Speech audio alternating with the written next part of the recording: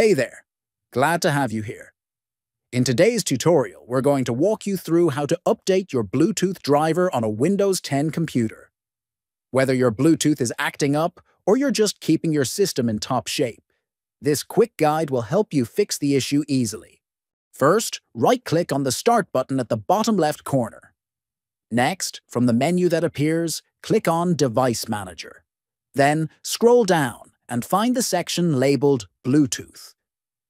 Click the arrow next to it to expand the list of Bluetooth devices.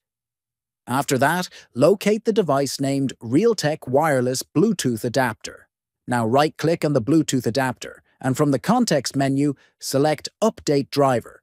Choose the option that says Search automatically for updated driver software. Windows will begin searching for the latest driver online. If an update is found, Windows will install it. If not, it will let you know that the best driver is already installed. Finally, once the process completes, restart your computer to ensure the changes take effect. And that's all it takes to update your Bluetooth driver on Windows 10.